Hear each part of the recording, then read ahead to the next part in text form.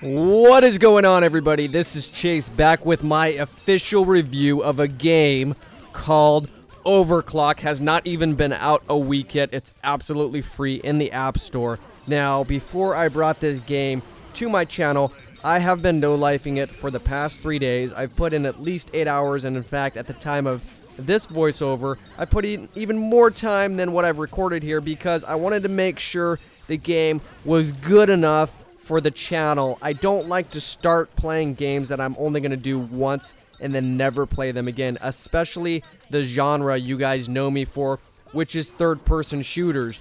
Well, the crazy thing is with this one, this looks like another third-person shooter, right? Wrong! You can be first-person shooter or third-person shooter, which is really, really unique. You can do either one depending on the viewpoint you want to look at. Now, the first-person view looks pretty awesome. I actually prefer the animation on the first-person shooter, but for me, I will stick with third-person probably because I like the wider angle. I can see more of the map, and it's what I'm used to. Now, the amazing thing about this game, it is the 4th or 5th, no, you know what? I'm not even going to guess. It might be the 7th or 8th in the Battle Bears series. Now, a lot of you have played Battle Bears. I'll be honest, I've tried playing Battle Bears before. People are always giving me suggestions of shooters to play. I could never get into the game, and I never brought it to the channel. Well, I saw you Dunson put this up on his channel a couple days ago, and I thought, oh, you know what, I'll download it, I'll try it. It looks kind of fun, and I'm telling you right now, this is a very, very unique game, guys. It is very, very unique, and I love it, okay? It's very different from any game we're used to. For one, the maps are just kind of big, wide open. They're really fun. The gameplay's fast. You can find a guy really, really quick. You can run around super fast and get guys. And you have these abilities, these cool abilities that do different things. Like, you can throw out a sword. You can do abilities like you basically disappear and, like, reappear 3 seconds later. Different things like that. There's a bunch of abilities, which I'm going to be bringing a lot of this game to the channel, so I'll talk about the abilities.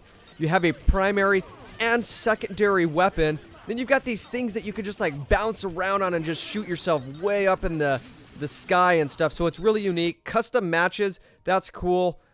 Chat available on the main menu, not in-game with people you're playing with, but in the main menu there's chat. You have all these different heroes. Most of the heroes and weapons are unlockable with gold too, which is also very interesting because you get gold by winning, and then you could use that gold to upgrade your hero's armor or to buy new weapons, things like that. But the game seems fairly balanced to me. I mean, I was getting owned. I had to get used to it because the gameplay style is so stinking different than anything I'm used to. I really had to get used to the gameplay style, so don't get frustrated if you're getting owned at first. Like, I was getting owned for probably the first 5 hours, and you guys know me. I'm fairly good at shooter games, and I just had to practice and figure out kind of the mechanics of the game. Now, one thing that's a little different is when you are shooting a player, it takes a long time to kill them. A lot of times, you'll unload a whole round on somebody, and then they'll be running away, and you have to kind of chase them down, and then, like, unload another round or use an ability on them.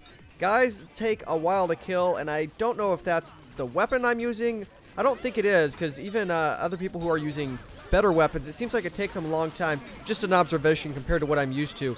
Now, the other amazing thing about this game is I love playing games where the developer is fully vested in the game, and no lie, man, I'm in the game, in the chat, and I'm just hanging out there, and I see this guy show up. His name's Ben Vu.